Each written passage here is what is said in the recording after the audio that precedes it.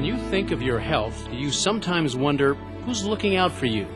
This department's mission is to improve the health status of Californians, and I really use that as my touchstone. This job, the state health director, is one of the most powerful jobs in the state.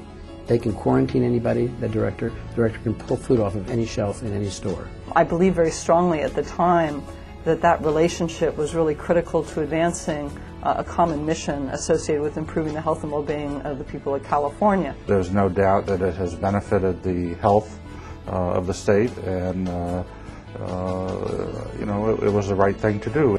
It not only gets very personal for you individually and did for me as a director, but you also are really aware of the people in the department. We had the best staff that you could possibly think of here at Department of Health Services. Everything here is about how will it incrementally or dramatically improve the health status of Californians. For the last 29 years, through 5 California governors, the California Department of Health Services has focused on these issues and others that impact the health of all Californians. Governor Jerry Brown created the Department of Health Services in 1978. In keeping with his campaign commitment to include women and people of color in his administration, he chose as the first director Beverly Myers, a non-physician, for this key and influential position. It's my view of public health. The health part is the technical, professional side of public health. But the public side is the policy, political side. And public health, by definition, has got to merge these two. Beverly came with a commitment to the underserved and a desire to expand availability of health services. Her leadership won national recognition as she set the stage for a department that would ultimately have an enormous impact on key public health issues. We've been able to get away and to prove ourselves with just being good technicians and good technical professional people. But until the good technicians and the good professionals learn how to handle the politics of the situation and to deal with that, public health is not going to be successful in maintaining the direction it's been going in. I think that is the advice that I would give people in public health generally and those who are attempting to provide leadership to public health.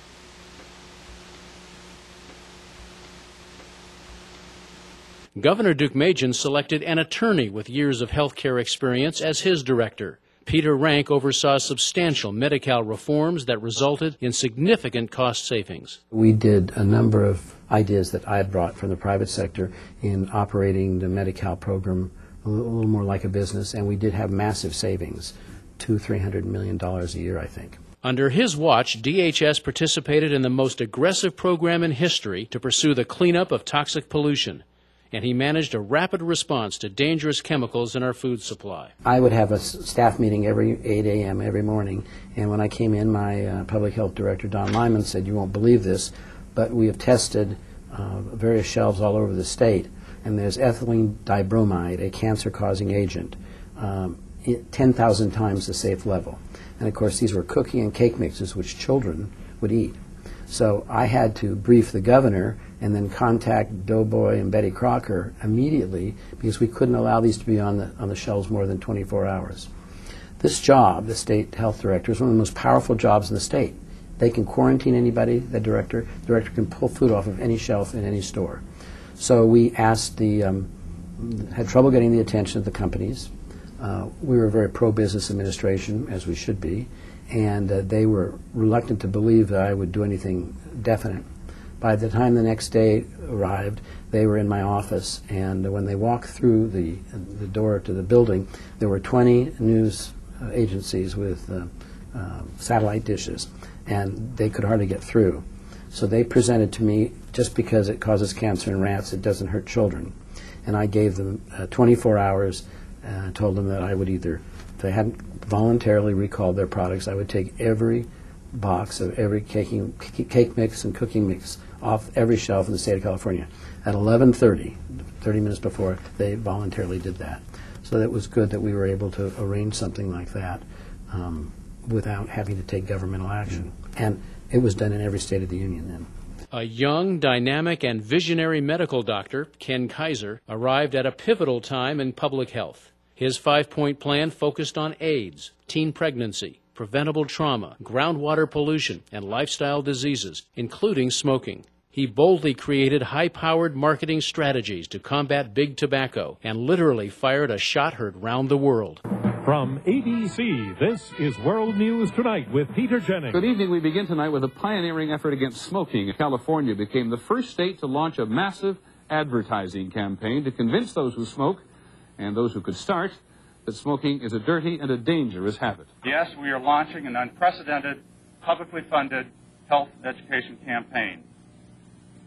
It's direct, it's forceful, and yes, I expect it's going to be controversial. We want people to see what tobacco use really is. It's dumb, it's dirty, and it's deadly. But when asked about his greatest challenges, Dr. Kaiser talked about laying the foundation for today's anti-terrorism activities. We had the largest pesticide poisoning incident in North American history on July 4th, 1985, when I had to ban the sale of watermelons throughout the state of California because of illegal use of a pesticide, aldicarb, that ultimately resulted in more than 1,300 known poisonings and we believe a half a dozen deaths. But it's as I look at that incident, I mean, there were many ironies. I mean, banning watermelons on the 4th of July, a very un-American thing to do, but it's actually a great scenario today when we think about terrorist incidents in food, and this is in many ways exactly how one would present, where we had started off in the early morning with a few cases in Lake County, and then there were some in the Valley, and then there were some in Los Angeles, and before long we had hundreds of cases spread out throughout the state, and the only common thing was that the people had eaten watermelons. In his 6-year tenure, Dr. Kaiser moved managed care forward and started the Baby-Cal program that urged at-risk, low-income pregnant women to receive prenatal care early and regularly in order to reduce the percentage of low birth weight babies and infant mortality in California. Dr. Molly Joel Coy worked with Governor Pete Wilson just when the state of California experienced a $15 billion budget shortfall. It wasn't a new idea to have to deal with bad times, and I thought that the approach the administration took in terms of balancing an increase in taxes for $7 billion and $7 billion in cuts was a very reasonable approach to a horrible situation. Of course, I was disappointed personally that you have to deal with that, but it also created a burning platform for a lot of the big changes we wanted to make. So in a strange way, it had upsides. If you want to change things, it's very hard to do it when there's lots of money floating around. The department's data tracking systems showed that far fewer adult Californians were still smoking. But the bad news was that the smoking habit was still strong in our multicultural and low socioeconomic communities. So Dr. Coy launched the first anti-tobacco ads targeting these groups.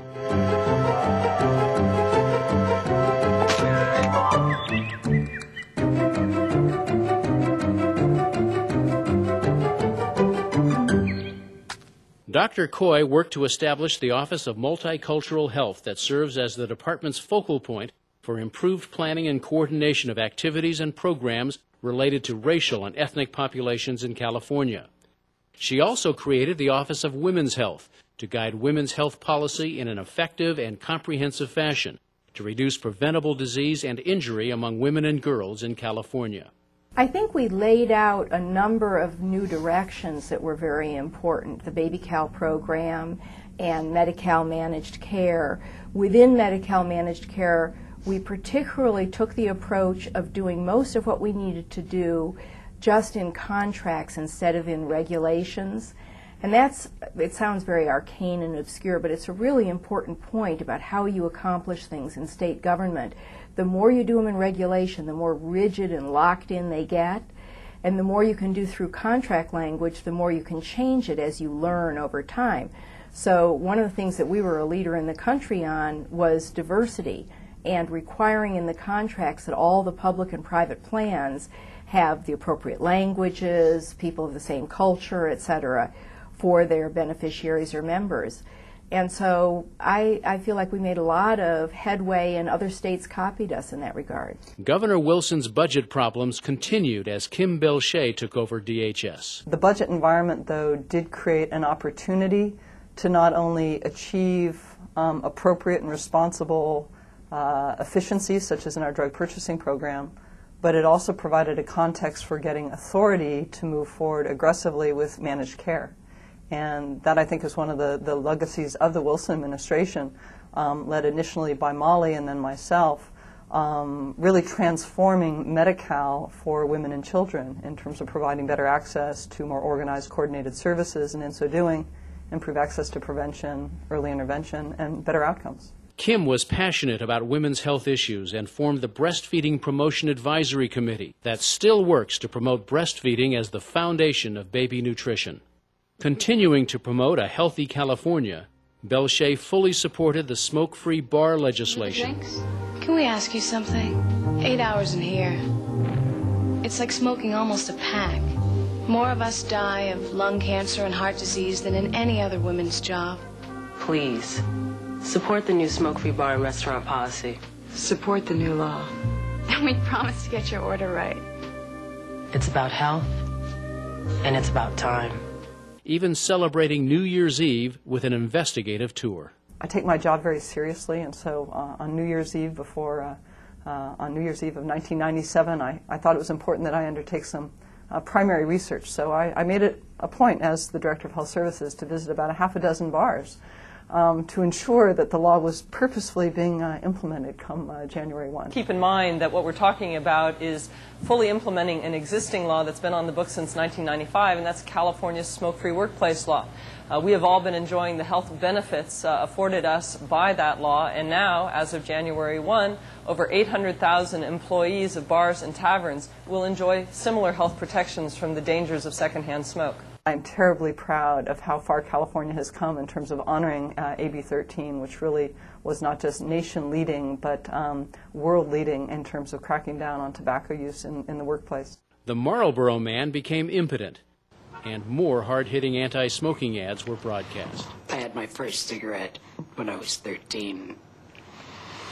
When I found out how bad it was, I tried to quit. But I couldn't. They say nicotine isn't addictive.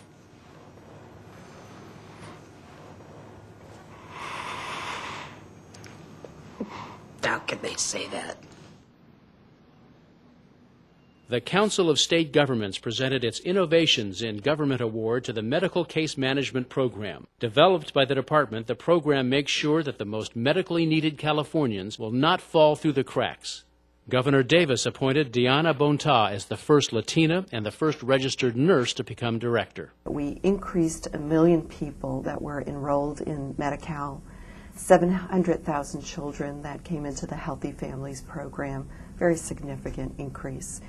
We were also able to keep big tobacco on the run in terms of $45 million that was dedicated to a campaign that was measurable, that sustained a change in terms of seeing the reduction of lives lost to tobacco.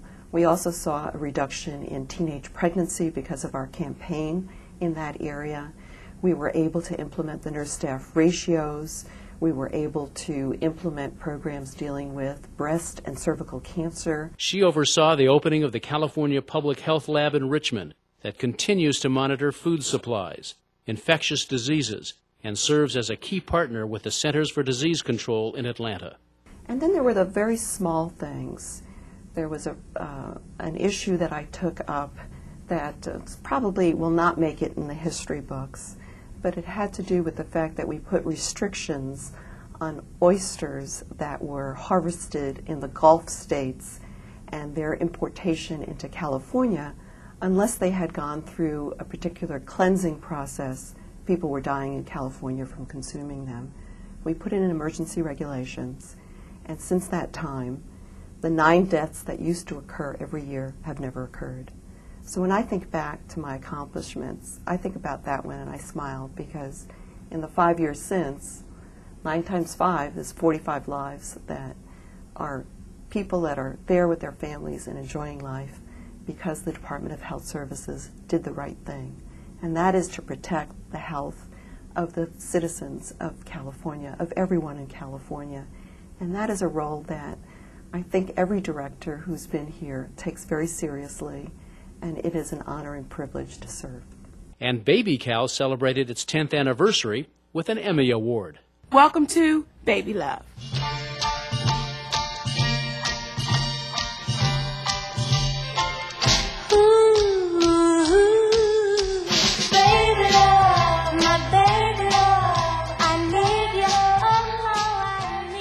Sandra Shewry accepted the post of director under Governor Schwarzenegger in March 2004. She supports a bold agenda and is building on the agency's past accomplishments. The obesity campaign is going to be like the tobacco campaign. We know tobacco is still the #1 preventable cause of death, but obesity is starting to rival it. And just as in tobacco, it's taken 20 or 30 years of really changing social norms. We're going to need to do the same thing in obesity. This is my kitchen, and I make the rules.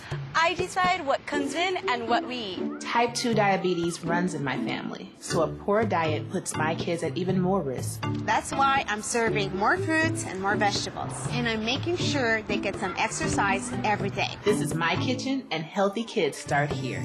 Times are changing, and change is good. Be a champion for change. For mom-tested tips and recipes, contact the Network for a Healthy California. What's going on in your kitchen? DHS celebrated Medi-Cal's 40th anniversary in March of 2006, and Sandra speculates that the vision of the first director, Beverly Myers, may now be possible. I'm really enthusiastic that one of the things we may see in my career, and I really never dreamed it would be true, but we'll see a real reduction in the number of the uninsured. This is an historic time for public health. By signing Senate Bill 162, Governor Schwarzenegger established 2 agencies, each committed in different ways to the continuous improvement of the health of all Californians.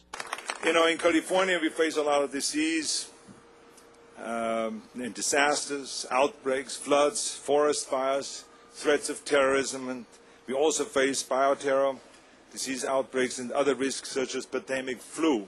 And now, with this new Department of Public Health, is an additional way to strengthen our state and to be ready. This department will be especially focusing on emergency preparedness and the core public health challenges. It will maximize the state's resources, help us manage the communicable diseases, chronic diseases, pandemic threats, and any other health challenges that are in our state. Dr. Mark Horton will become director of the Department of Public Health. I think what we're celebrating here today is the history of a very strong and powerful organization. The Department of Health Services has a track record of taking actions that have significantly improved and impacted the health of the population of California. I think the governor gets it. I think the governor understands the importance of public health in the daily lives of Californians, and I think he's understood the challenges to the population of major public health threats. So I'm very proud and somewhat humbled by the history that's been in this organization to this point, and I'm very excited to take over the leadership and lead this public health effort into a new and energized initiative for the people in California. Sandra Shewry will continue her work to deliver health care to all Californians as director of the Department of Health Care Services. In our country today, we spend 15% of our gross domestic product on health care. I think we really have a right and a responsibility to demand high performance in terms of health outcomes. I'm really excited about being director of the Department of Health Care Services because I think we can use the purchasing power within the department to drive system and performance, system improvement in our healthcare delivery system. We directly fund and touch the lives, finance the care for nearly 7 million Californians. We have a responsibility, and I'm excited about the opportunity to try to get better performance from the system and better health outcomes for people using that purchasing power. When we have a vibrant people, when people are healthy and really living to their potential, that's when we know we've done a good job. When we see that the data on mortality, on vitality is improving, that's really what we need, is knowing that our work is meaningful, that it is powerful, and it's what gives us a real sense of humility.